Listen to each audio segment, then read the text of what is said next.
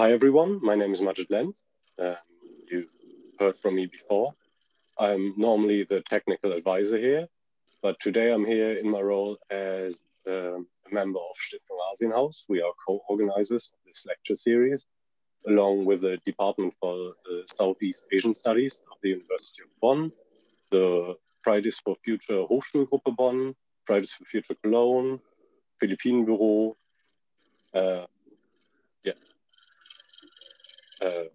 We are very happy to bring you this lecture series, which has tackled many topics until today and has been very nice in also tackling these topics in from different sides, so to speak, so that we could explore these issues through multiple lenses, be it from the scientific lens or from the activist lens, from a European perspective or from a regional or local perspective. And I'm very happy that we managed to bring all these people together here and that we managed to lead to this exchange of ideas. And I hope that we can continue that. And I'm very excited for today as well, because we'll be hearing about another topic that we hadn't really tackled before. And we have a very good expert on. And next week, we'll also have a very good topic. So please all come back and yeah, check us all out. Thank you. And with that, I'll hand over to Jutta, I believe. Yeah, hello everybody and welcome to our today's lecture on climate and cement, the struggle of the Samin in the Kedeng mountains in Indonesia. I have the pleasure to introduce Mariane Klute, and I want to give you some interesting points in her life to make you understand the path she took till today. Mariane grew up in a small town with her father as her teacher at school, which influenced her career choice. Her father was a scientist, and so she decided to study first pharmacy and then chemistry. Already in her youth, she came into contact with physicians who went to Indonesia after the Dutch area to work there for a while. This has awakened her curiosity, and after having finished her studies, she went to Indonesia with her husband, where she lived for about 15 years. She came back to Germany during the Asian crisis at the end of the dictatorship in Indonesia. And here she very soon became an expert for environmental topics because of her scientific background and her language knowledge. Until 2012, she worked as a consultant for environmental issues at Watch Indonesia, which is a German association working closely with Indonesian and East Timorese democracy, human rights, and environmental groups. Today, she's an honorary expert for Indonesia at Denkhaus Bremen, an association that works on environmental issues as well. Since 2014, she works for the association Rettet den Regenwald, literally to translate with Save the Rainforest. Here, she is the co-chairperson responsible for the Indonesian program. Rettet den Regenwald is committed to the rainforest, its indigenous inhabitants, and the preservation of their habitats, a goal which it also financially supports. Accordingly, Mariane's focus is on various environmental issues, especially related to Indonesia, such as forest, palm oil, climate, land rights, indigenous rights, mining, climate, cement, and others. With regard to our today's topic of Heidelberg cement and the resistance of the Samin against the cement industry in the Kedeng mountains, Mariane launched a petition, and she wrote an article with Annette Keller for the Le Monde Diplomatique, which was published last year. And now that we have heard about so many interesting stages in your life, we are looking forward to share your expertise. Hallo und selamat datang, Mariane. Terima kasih banyak. Thank you very much. I want to share my picture.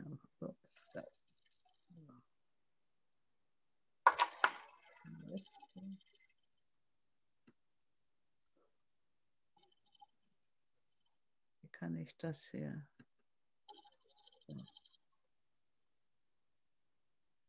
It is working. Do you see it?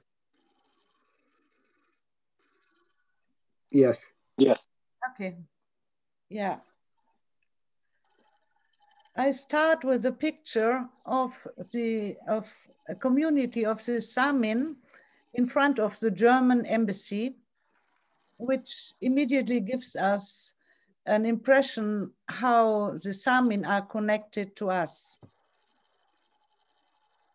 This makes the topic, climate and cement, the struggle of the Samin in the Kedeng mountains in Indonesia, very interesting for us, because we are in a multi-dimensional connected to this. I want to talk a little bit about the Kedeng karst mountains. Of course, about the Samin, a community which protects the Kedeng karst mountains and which is most important for these climate lectures about what is cement, for what is used, for concrete, infrastructure and growth. And here I want to make the connection to our industry, to our economic ideology.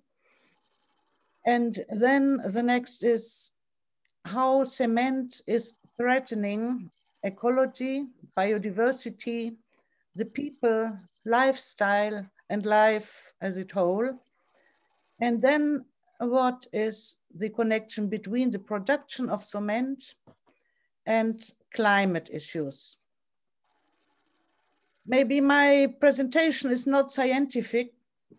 I will more likely tell you something about my experiences with this case. And let's start. First of all, I want you to present the island of Java. You will see the brown hills here are the very high volcanoes, mountains with height over 300 meters. And in the north, do you see my cursor? Can you see it? In the north part of middle and eastern Java, there are smaller mountains. And these are the Kedeng karst mountains. So the beautiful pictures you know of Javanese volcanoes or other Indonesian volcanoes, you cannot find here in this area. It looks quite different. What is a karst? I present you a picture of a karst which is not in Indonesia, but gives you an impression what a karst can look like. We also have karst mountains in Germany, all over the world, there are karst mountains. These mountains are mainly consist of limestone. And beneath the karst mountains, you see they are not so high. This picture is, of course, not presenting the Kedeng mountains, but you have an impression that it's not highly mountainous. There are living farmers, including the before mentioned Samin. There are farmers, and the Samin especially are farmers who don't use fertilizers, they don't use herbicides or insecticides. So they are kind of a very early ecological peoples, and they are subsistence farmers living alone from the products of their fields.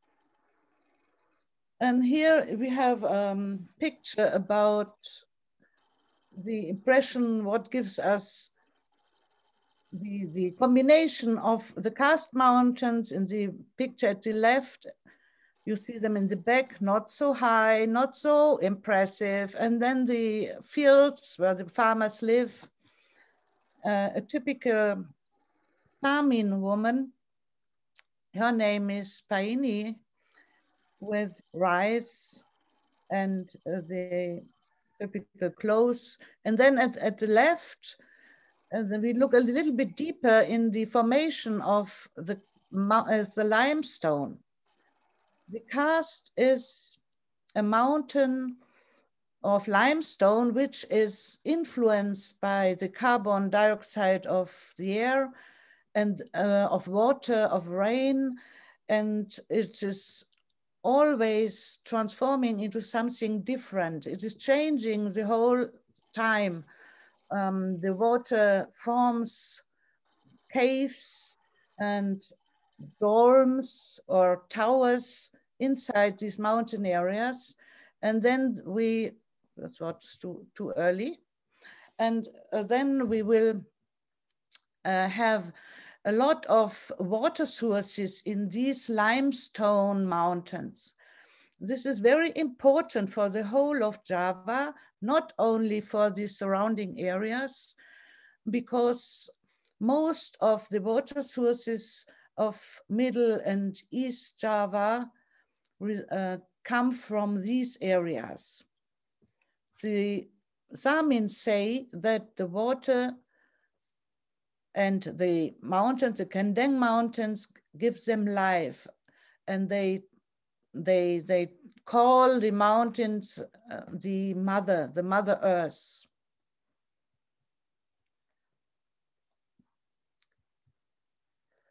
So not only the Samins are interested in the Kedeng mountains, but also the cement industry. Here is only a list of some of the largest cement companies all over the world. And you will see that the Heidelberg cement, which we will talk about from Germany, is like the third biggest cement company. So what is the cement production like? First of all, the cement industry is interested in the limestone of the mountains, and then they have to explore and destruct the mountains to gain the limestone. And the cement is not only made from limestone, but also from clay and sand. And depending on what kind of cement is produced, there are also other additives. Cement is used, as nearly everybody of you know, to manufacture concrete. And concrete is what we have around us, where we live, like here in Germany or in all cities of the world, in a concrete world.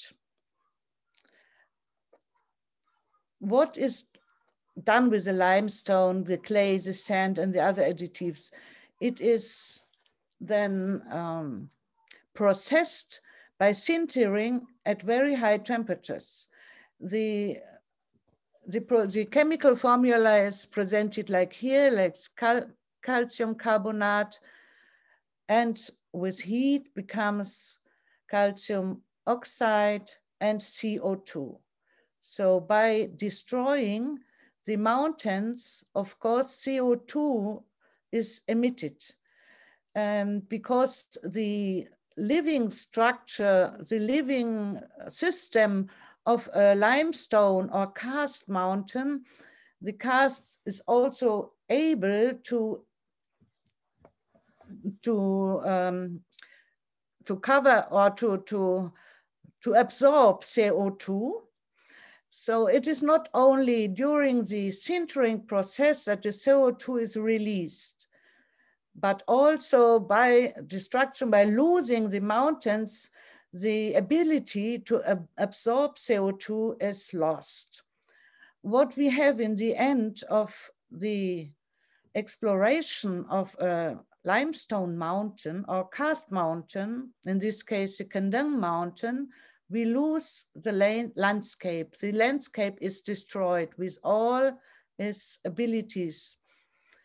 We also have a very high greenhouse gas emissions. So if you see from the formula, one molecule calcium carbonate gives us one molecule carbon dioxide. And this process needs very high energy. This is also a big problem. Here we have a look like a limestone mountain, which is already destroyed, or it is transformed in a mining area. This photo is from Germany, but this is what like the Kedeng mountains would look like after the plans for 4 more cement factories, including mining sites, would be realized. Until now, we have in the Kedeng Mountains plans for 4 new factories, or factories from 4 companies. One of these companies is Heidelberg Cement, which I will introduce a little bit later. And one of those factories already is constructed, and they're already working. And Heidelberg Cement is not yet working. And this is why we are also interested in campaigning against these plans. I talked about the production of cement a little bit before. And I want to make now the relation to the climate. Cement has very high CO2 emissions. As I told you before, 1 molecule carbon dioxide gives us 1 molecule calcium carbonate gives us 1 molecule carbon dioxide.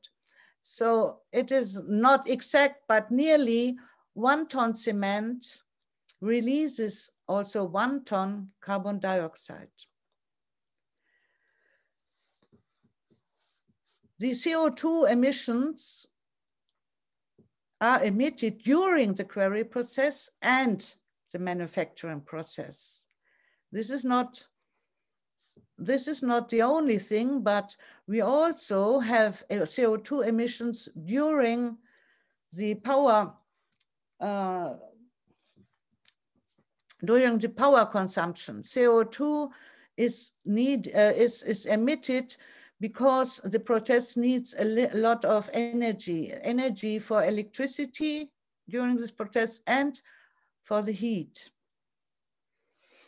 If we look at the numbers from statistics and data, we will find that the global cement production emissions are higher than the total EU emissions. So this makes cement a factor which has to be considered during the climate discussions.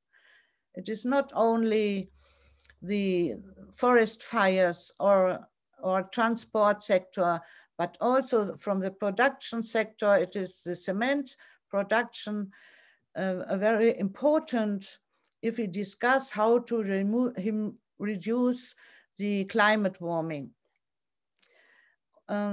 We find different data of the global greenhouse gas emissions depending on studies, depending on the countries, but there are about 8% of the global greenhouse gas emissions in total.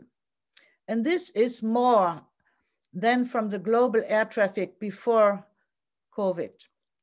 Some data give us numbers like 4 times more than the global air traffic emissions. And that is not all, because during or around the factories, around the plants, around the quarry areas, there is a lot of dust. Also the emissions of sulfuric and nitrogenous gases, which are toxic. Indonesia is a little bit different than in Europe because it is not an industrialized country, and most of the emissions are coming from peat fires, forest fires, and deforestation. the sector, industrial sector is small. It is only this red line. So the first one, the orange one, is the energy sector, and just above the energy sector is a small line, which is the red line, which means the industrial sector. And cement production emits about 48% or nearly half of Indonesian industrial emissions. So the biggest problem, of course, for us is the deforestation and the forest and peat fires. But with increasing industrialization and growth in the cement industry, this part will be more important in the future and has become also important during the last 10 years. If you have a look at the global cement production, I only give an example of Germany. We had 35 million tons per year in 2017. And the increase is compared to the year before rather small. We can say that the cement production in Germany or other industrial countries is not so much growing. It is like stable. What we observe is that production sites move to other countries. This explains that production is nearly the same level as the year before. The growth is rather small, and but in other parts of the world it is growing. This is a part of one of the plants of Heidelberg Cement in Germany. And we will talk a little bit about the energy which is needed for the production of cement.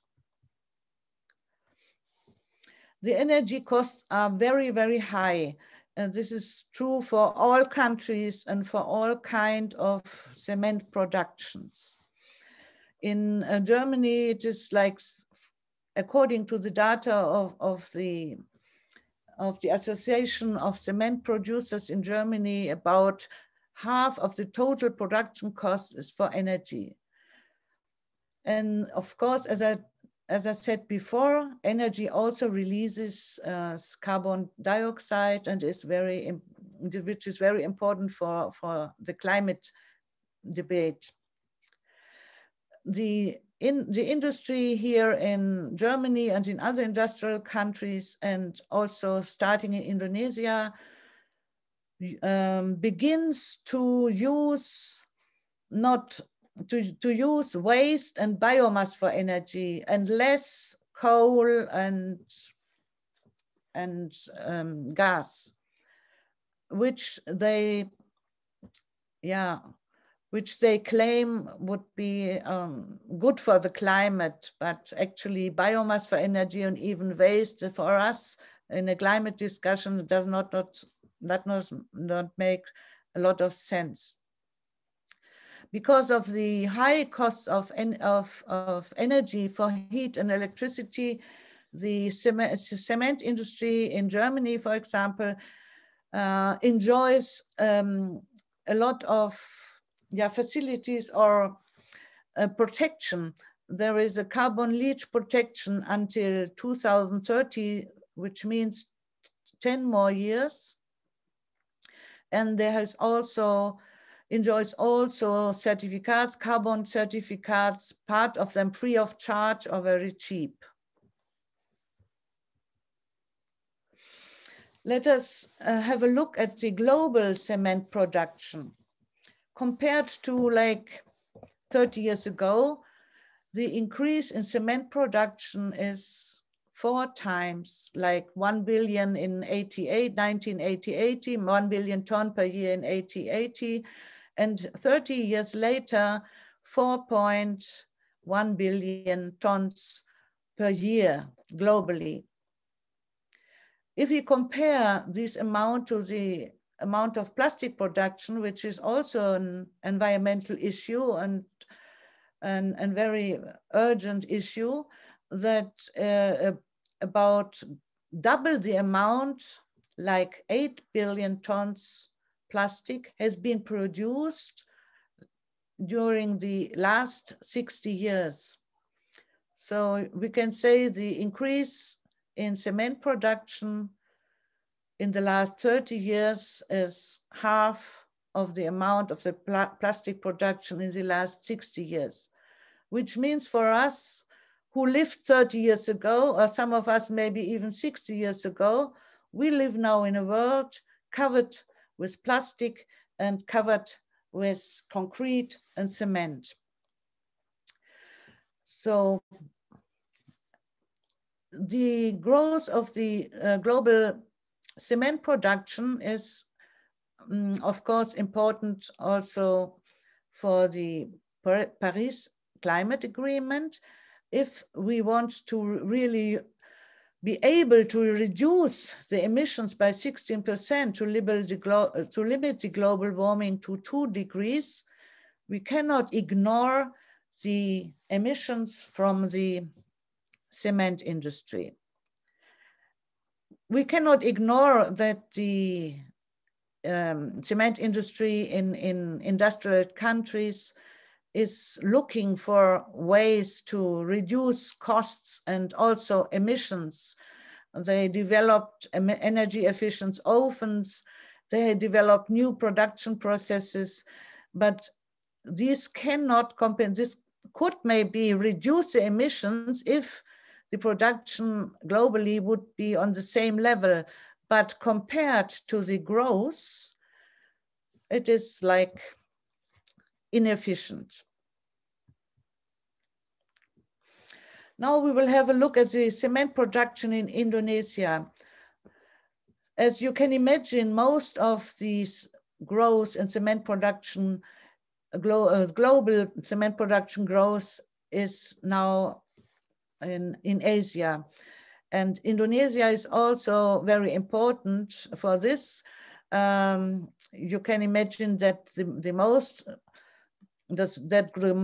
highest growth is in China, where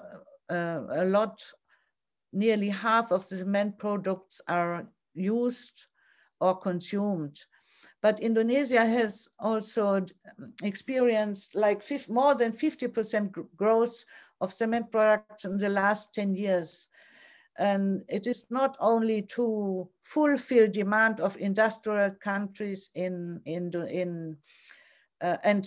China, but also for the domestic demand. And this is because of the politics which emphasize economic growth, and economic growth means new harbors, new airport streets, buildings, especially in eastern Indonesia.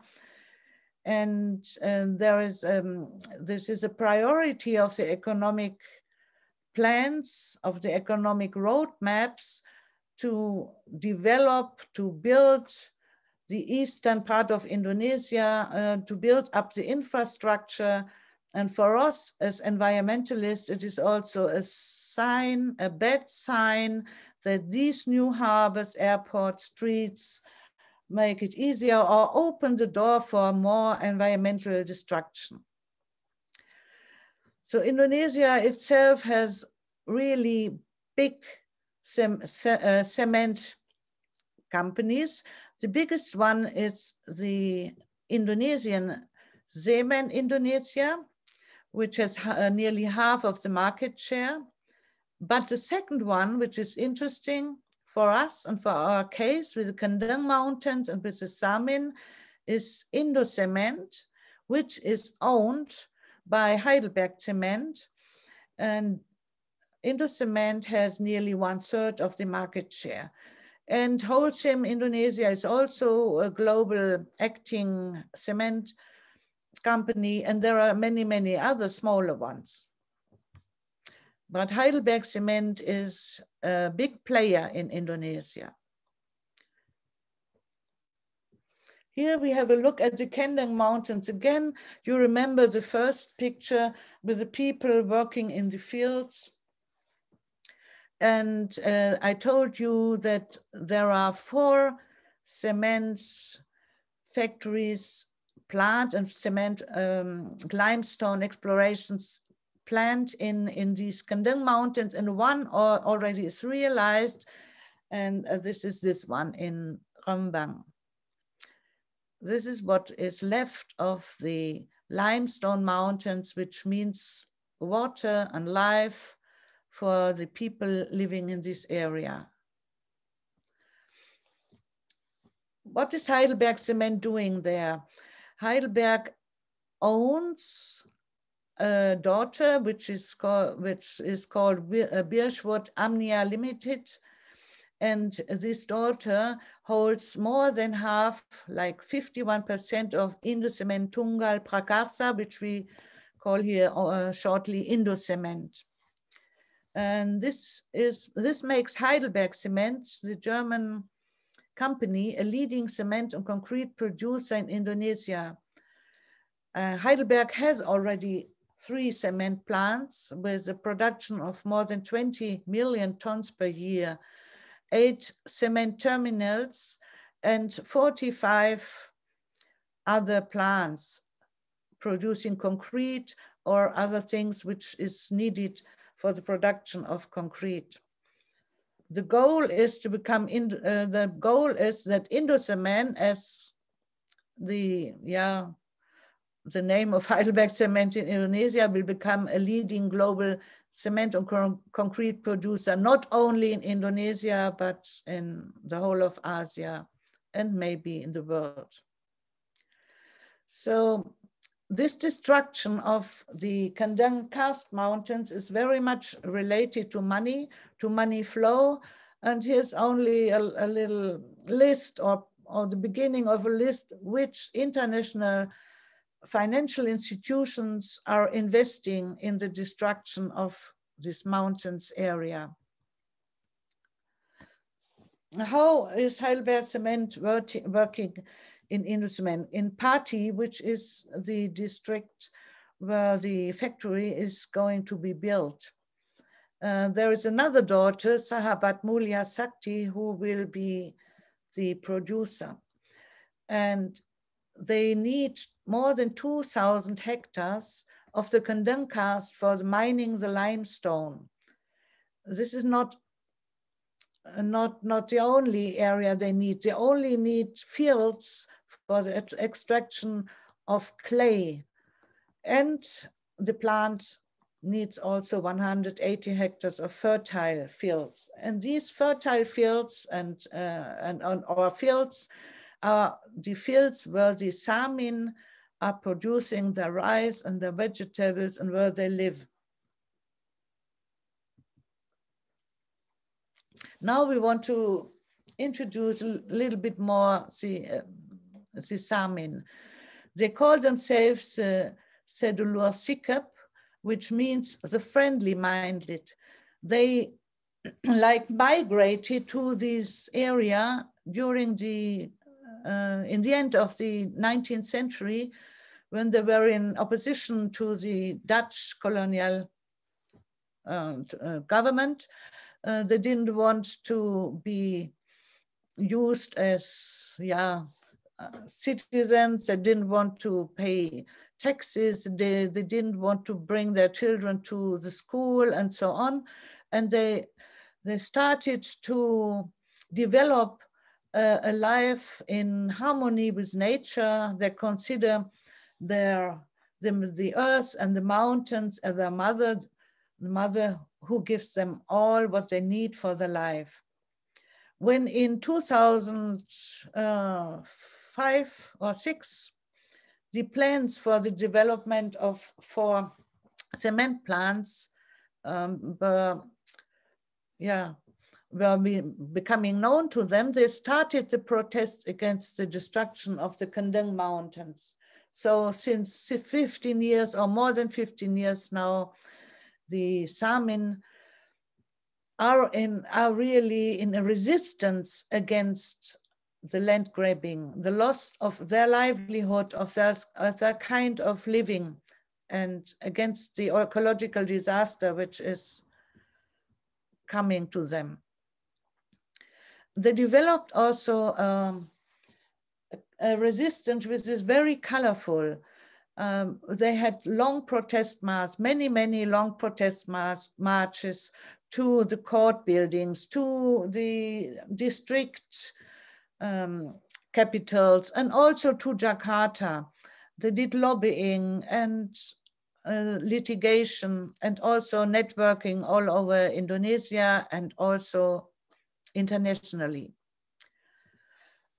So in the case related to the case of Heidelberg Cement and the proposed plant of Heidelberg Cement in Pati in the Kedeng Mountains, they walked to the German embassy, they delivered a speech also to Heidelberg Cement at the annual meeting 2 times, and they're building international support, which community which calls itself now here the Safe Kedeng. These people are dressed in traditional clothes. They wear hats like they were on their fields when they work.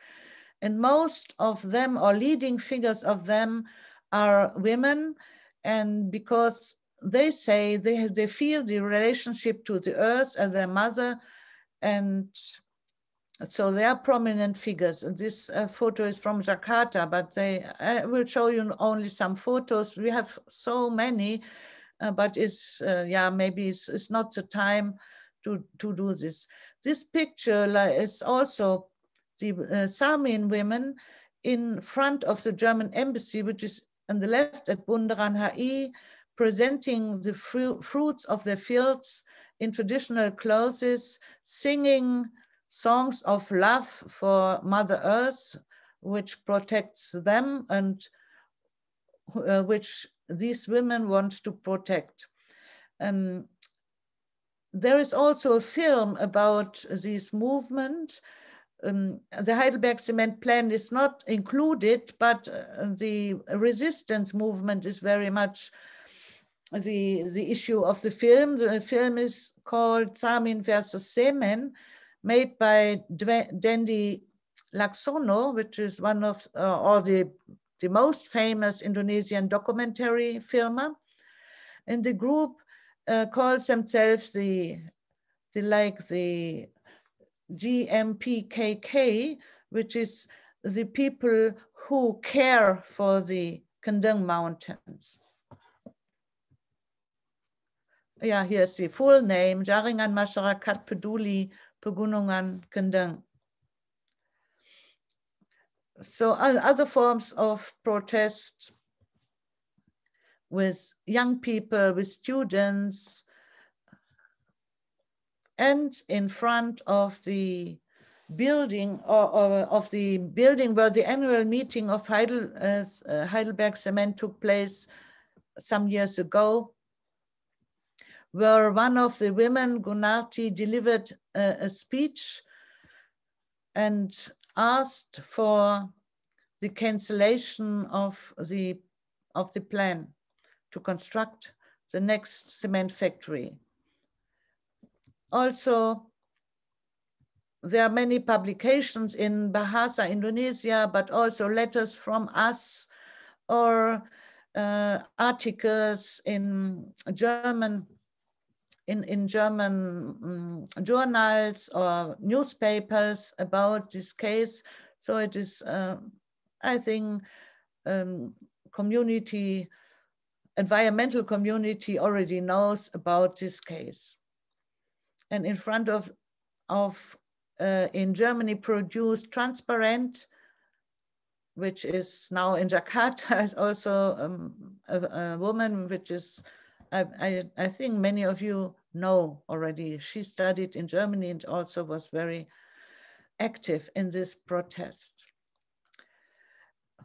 I told you about the colorful protests. One of the things what the women in Jakarta did, they put their feet into cement or into concrete and protested in front of the presidential palace for hours, and this very much often. And this was also repeated in Germany several times in front of the Heidelberg Cement meeting or building. And the last one is a new coalition called the Cement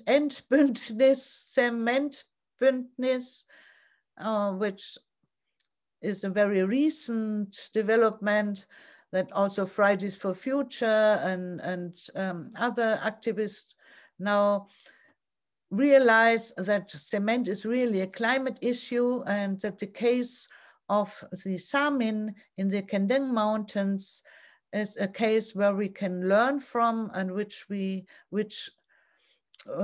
should support. But I think also that the Samin are fighting for us and are protecting for us. So working on this case for several years, it is my summary that the business as usual and the production of cement, increasing growth of cement production, and generally the economic growth mirror in the growth of the cement industry. So if we want to know how the economic development or economic growth is going on, maybe the growth of the cement industry gives us an impression about this. Cement industry is moving or has already moved partly to other countries, from industrial countries to southern countries.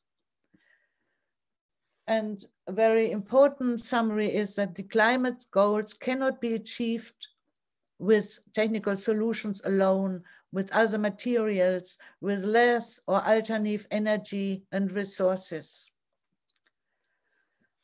And cement production is destroying valuable ecosystems and life models, so nature and people, biodiversity, and indigenous people, small farmers, alternative livelihoods. Thank you very much. This is one protest in Berlin. I think this was all. I tried to make it short and not to. No, Marianne, it was quite interesting. Thank you very much, Tremakasi. For the moment, yeah, you see the applause. And you know our format. Now we open the discussion. Those of you who don't want to be recorded, please type your message in the chat. Those who want to speak, you can also type your name in the chat, or you can lift your hand. And if you raise your hand, please do it in a way that I can see you. So let's start. Who would like to have the first question? Yeah. I see Maxi. Okay. Yeah, thank you. Yeah, first of all, thanks for your presentation. It was very interesting. Yeah, and we've learned about the GIRAM movement in Indonesia. And I was wondering if this movement is connected with the several other movements you've mentioned in your presentation.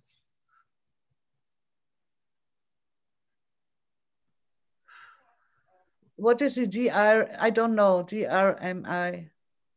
It's called GERAM movement. And this movement was found in the early 2000s years.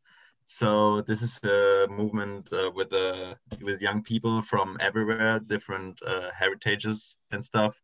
And these people fighting against several problems in Indonesia, like forest fires, big companies.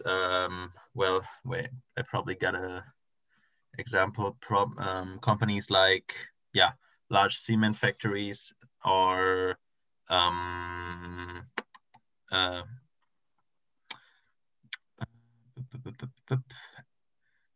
yeah, like large cement companies. Oh, actually, I don't know. Can you hear me? Yeah. I cannot answer your question. Okay, but no problem anyway. Thank you. So, any further question then? Who would like to? Ich mach mal kurz Licht an.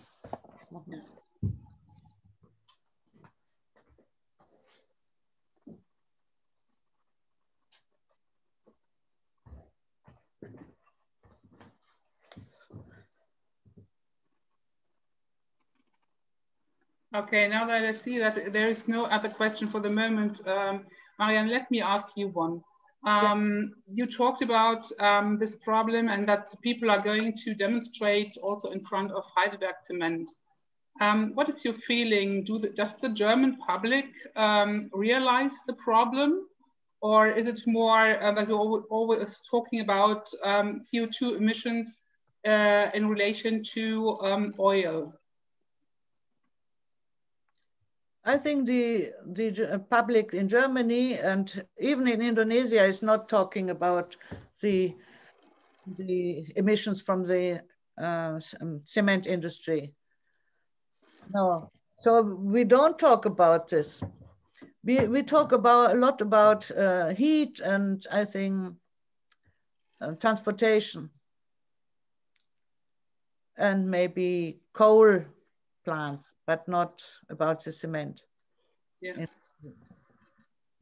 So the problem is, the problem is, I think that if you want to reduce emissions with the production being like stable, not growing, but stable, you can, depending with what industry you are, you can maybe change the production lines, you can change the resources, you can change something, but the cement industry is very difficult. What can you change? You have limestone as the basic element, the basic ingredient or the basics resources. And if you heat up the limestone, if you synthesize the limestone, of course, one molecule is of CO2 is emitted. So this process, so if you want to really change the cement industry or want to reduce the cement industry, you should use other materials, not limestone, but there is no. Yeah, maybe okay. There is, but only for a very small sector. For this huge amount of buildings and streets and harbors and airports, and we are like, what I read last week is now we have more, the amount of concrete and plastic which is covering the surface of our Earth is now larger than the amount of biomass, which is very much disturbing. And as I showed you before, if you compare the amount of plastic produced since 60 years, which is like double the amount of concrete produced in the last 30 years, this is a very important factor for not only for the climate, but also for the surface of our Earth, for biodiversity, and so on. Yeah, okay. Now there appeared two other questions, or one statement, and also Klaus Schilder has raised his hand. So let me start with, in the chat there is this GERIM, this is Aceh Citizens Lawsuit Movement. Does that say something to you? Aceh Citizens Lawsuit Movement. Aceh, yeah, yes. Yeah, because that I think that was linked to Maxi's question, and so it does not say anything in special to you. Yes, we work together, but not related to cement, but related to a new plan regulation in Aceh. They had so like 2 or 3 years ago. So there has been a new a new Tata Ruang, a new, how do you call it in German, in English? Space planning, space plan, yeah, for Aceh, which indicates, or which says where is which area is for industrial zone, which area is a forest area, which area is a residential area, and so on. Okay. Okay. Yeah. Yeah. Okay. Then Eva from Indonesia, she would like to know. She wrote a question into the chat because she cannot turn on her camera, and she asked, "What is the response of German government and cement corporates of this resistance?" I think with regard to the Samin. The German government promised to have a look in the case. So this is what I know. Yeah, okay. They did, maybe they did, but I do not know what they found. And of course, I have been once, I met also together with Gunati, I met the COO of Heidelberg Cement, and yeah. Okay. Yeah. Then I would like to ask Klaus to unmute and ask his question or do his statement, please. Yes, hello everyone. Good evening. Thanks for the interesting presentation. Well, I wanted to ask on the responsibility of the company, but also on the German government. As you may know, on 9th of September last year, FIAN together with Development International, Inclusive Development International, filed an OECD complaint with the German Ministry for Economics. This is a standard procedure under the OECD guidelines for multinational corporations. And well, basically what the complainants are calling for is for Heidelberg Cement to live up to their human rights due diligence, human rights and environmental due diligence properly.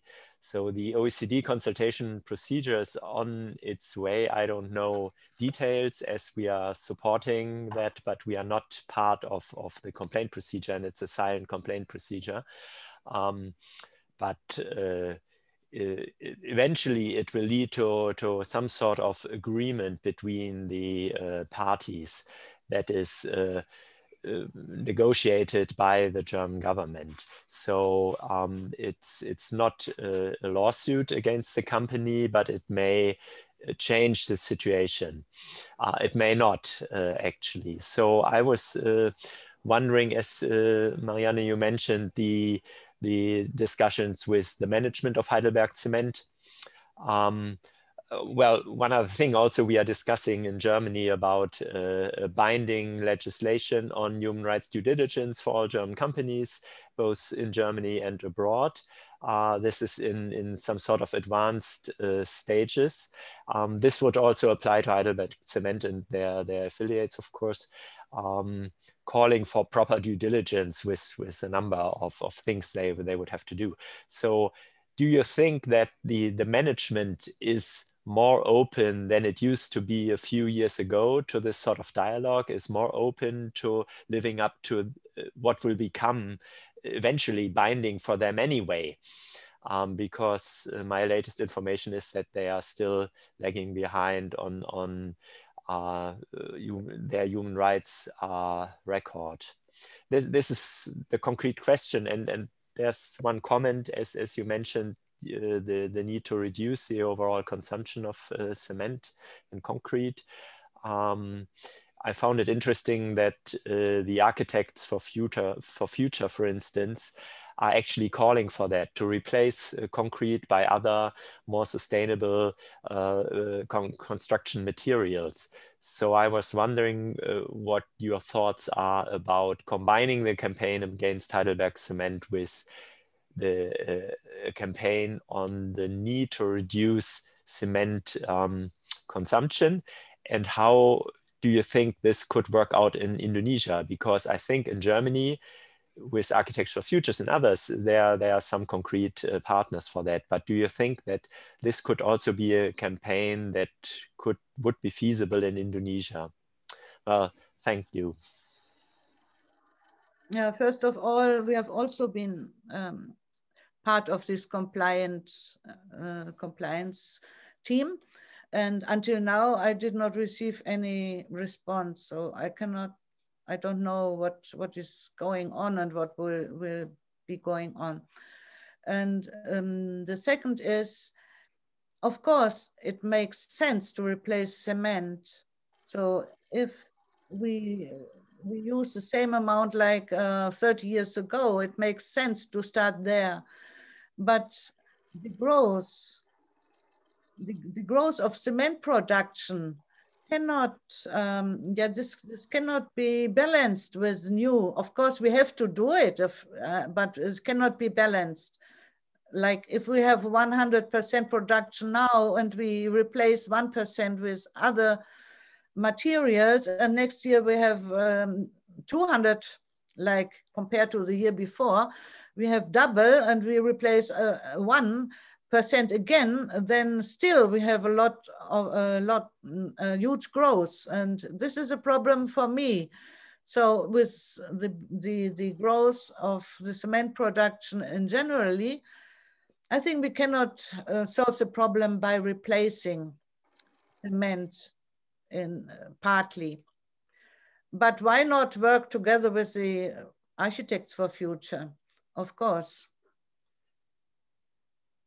In Indonesia, there are some movements, as far as I know, architects who develop living areas in poor kampungs or so on with bamboos or with local materials.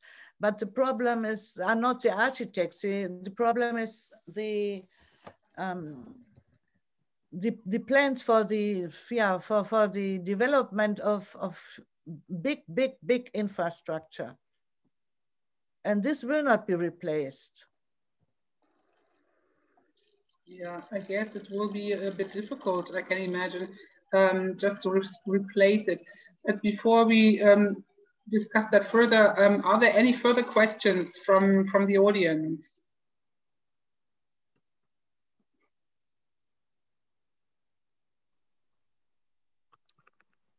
Oliver, would you say something? Just to carry on that discussion, I mean, so if I'm understanding Mariane correctly, then if we stick to an economy which has to grow to survive, then we can't just have a technical solution to the cement and climate problem. So this means we need to move towards a kind of degrowth perspective, which is of course one significant movement, especially in Europe, which is part of the climate justice movement, I would say. I would totally agree with Mariane there, but still, even if we degrowth, then we also need to change the way it's not just how much, but also the way we produce. So I think it's still a valid question of what alternatives are there to cement in terms of building transportation systems, in terms of building housing, and I'm sure there are some interesting solutions. Any thoughts on that? Actually, what I can do only is like talk like a Cassandra. Yeah, I have no solution, even with my scientist background. The same problem is with sand. You also need for the concrete don't only need cement, but you also need sand and you need clay. We have a lot of problems with the exploration of sand at the coasts of Indonesia and other parts of the world. Indonesia mainly in Sulawesi. So on smaller islands, there like already 80 islands are lost, not only because of rising sea level, but also because they are destroyed for the exploitation of sand. So somehow this development has to stop. I don't have the solution, but I see that this way of business, this way of living is leading really to a disaster. So what can we do? We can help the people on the ground, like the Samin or other groups in Indonesia working against the destruction of the rainforest, destruction of the coasts, and so on and so on. And because these people, this is what I believe and what I learned during my life, these people protect the earth for us, so we protect them as far as we know. But the solutions this is not my job, and I don't know how to do it. Actually, I don't know how to do it. We can, of course, ask for technical solutions, but this will not solve the problem. This will give us new ideas, but will not solve the problem. Is this what you wanted to hear? I don't know a solution. How can we replace concrete? No. Okay, any further questions from the audience? Klaus has another one, please. We don't hear you. Unmute yourself, please. Klaus, unmute yourself, please. Sorry, I would like to continue the debate on how to reduce our concrete consumption, but if there are any other questions, please go ahead. Yeah, there are no further questions. I have one, but I can have it later. So perhaps you go on and you do it a bit in shorter time, please, because time is running for us. Okay, well, I'm just because the campaign cement was mentioned. I think they have some good proposals on how to reduce overall consumption of concrete where it's possible, or to use more eco-friendly concrete where the CO2 content is reduced, not in the production, but I think during the technical process. This does not help out of the dilemma that more and more concrete constructions are done. And this is why I ask about Indonesia, because we would need to have this discussion also in Indonesia. It would be quite interesting. And I would just remind you of the the study that the WBGU, the Wissenschaftlicher Beirat Globale Umweltfragen, I don't know how it translates into English, so Scientific Council for the German government, did on cities and urbanization, and they devoted some thinking to the problem. And I would just encourage you to, to get into a dialogue, because I think there's a lot we can do, and we need to face this discussion in our societies, and we cannot run away from it, because concrete will be around for decades as a construction material. It's just not realistic to get rid of it right away, but we need to find ways out of the dilemma. Sorry. Mariane, would you like to answer to that, or? Yes, I know now about new materials, and I know about research. Yes. So what I would like to focus on, because I think we should have a look at this as well, is on the Samin, because that is a group of people, and of course, anyhow, they need help because they have hardly a chance, let me say it like this, against these big companies.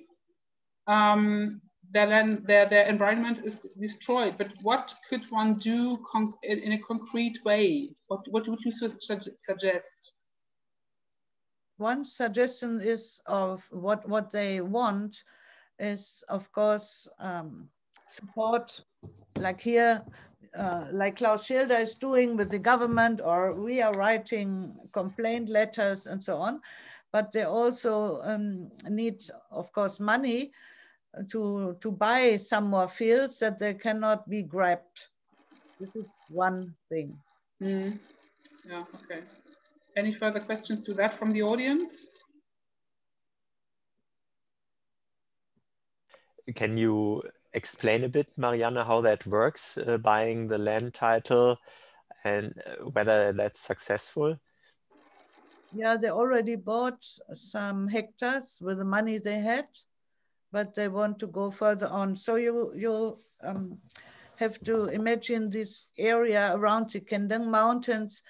There are not only the Samin living, but also other families or other villages which don't consider themselves to be this indigenous community, but they work closely together, and some of them have land titles and need money, and so this land can be bought. Mm-hmm. Anybody else would like to say something or ask something? Okay, then I would like to know, Oliver, okay, after me, yeah? I will take it. No, the question that I have in addition to Klaus is, has there been any actions to file lawsuits from the Samin against their own government? I mean, what I understood is that it's the own government and the patronage which makes them, puts a lot of pressure on them. They have many court sessions or trials, and some, in the county, and some in the district, and on different levels and different courts. And the issue or the point which we're fighting was different. Also, one is because of something is going really wrong.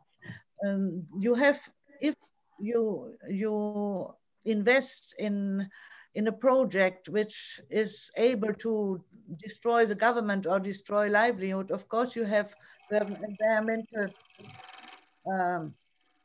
you have an environmental assessment, and in Indonesia you also have to without proper environmental assessment, you cannot get a license.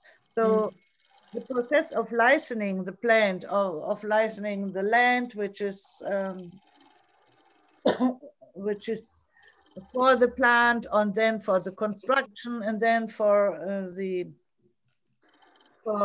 production, and so on. So you need a lot of different licenses, and there is something going wrong, or that the environmental assessment is missing, or the environmental assessment is good but is thrown away or missing. So the processes processes they started about these legal things. Okay, so I would like to give, due to time, I would like to give the last question to Oliver, and perhaps Marianne, after that you will have a final statement for us. Oliver, it's yours. No, well, it's not a question, it's just in response to your question, Jutta. Okay. Because I think this topic, and also thank you to Marianne for the very interesting talk, it's very relevant to us from several perspectives. One is it's tackling one of the big kind of undiscussed issues of climate change, namely cement, and so it has a global kind of significance in that sense. Two, it's related to a real and long-lasting social movement in Southeast Asia, which where solidarity, is called for. So I think for the Southeast Asian students among us, it's a very interesting, case study. And thirdly, there's the direct connection with Heidelberg Cement. So and Heidelberg Cement is really in Heidelberg, so that's where their headquarters are. And there's a campaign that people can get involved with. And you asked, what can people do in a concrete way? I think it's very easy to join this campaign, and Fridays for Future has already joined in Heidelberg. So it's gathering momentum, and actually Architects for Future are also part of the campaign. So there's something coming together now. So I think it's interesting for students for Southeast Asian studies, but it's also possible to get involved as a climate justice activist. And one way to join it would be to join the AG Ressourcen of the Asienhaus, which is also now going to become more active in this campaign. So this is not very far away in Cologne. And I sent the link in the chat if someone is interested in this topic specifically. Okay, Mariane, then I would like to give the floor to you for a final statement if you'd like to. Yes, for me it is very much important, the sentence, why do you solve your problems in our country or in our fields? So this means if we need cement, sand, whatever, timber, whatever, we look for this in other countries, but at the cost of the life of other people, of the cost of biodiversity, of the cost, in this case, of landscape, of water resources, and I think we do not have the right to do it. Okay, then I thank you very much, first of all, for your expertise, Mariane. It was a pleasure to have you here tonight. And I thank the audience for all the questions and the interesting input. And now I would like to hand over to Lara from Students for Future for a short introduction for the coming week. Thank you, and thank you for the interesting lecture today. Next week, we will have the final session of this lecture series, and I would love to cordially invite you, all of you, to join us, because we will have a very special and exciting finale ahead of us. We will have a panel discussion with 4 amazing panelists from both Southeast Asia and Germany who are engaged in climate activism. Not only does their experience as climate activists cover 2 different continents and 3 different countries, but also do they represent the wide range of activities and forms of activism in the global climate justice movement. Yanyan from Indonesia is working with WALHI, the largest and oldest environmental advocacy NGO in Indonesia, which is working on various topics such as natural resources, indigenous rights, and deforestation. Minna from Germany is an activist with Ende Gelände. The movement is best known, I think, for blocking coal-fired power plants with their own bodies and uses civil disobedience to take a stand for climate justice.